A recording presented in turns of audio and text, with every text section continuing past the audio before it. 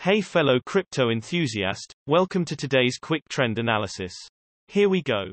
In today's video you will find out how the price of IOTA has changed and what the technical indicators SMA, RSI and stochastic RSI are showing. If you are not familiar with the indicators, check out the explanation videos down below in the description.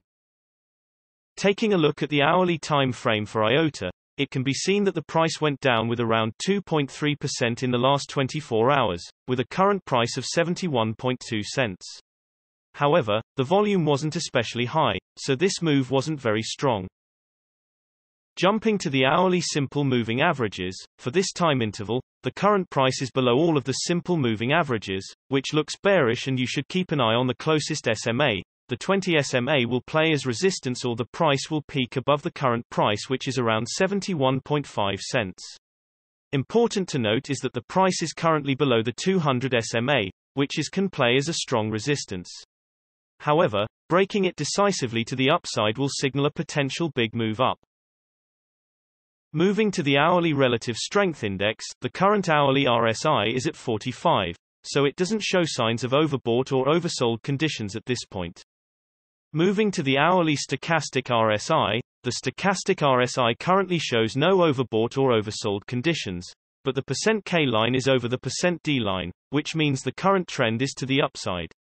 Moving to the 3-hourly simple moving averages, the current price is below all simple moving averages for this time interval, which looks bearish, and it is to watch if the closest SMA, the 50 SMA, will play as resistance or the price will break it to the upside above the current price of around 72.0 cents.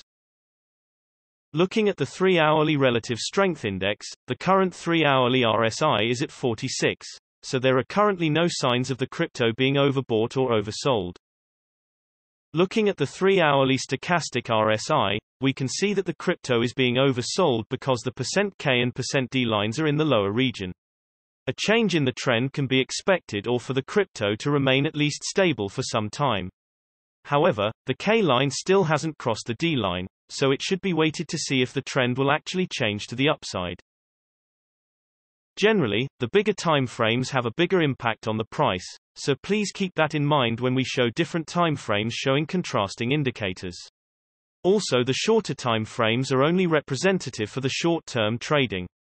Thanks for watching. New videos are uploaded every few hours analyzing various cryptocurrencies, so be sure to subscribe so you don't miss out. If there is something that you didn't understand, leave us a comment below and we'll get back to you.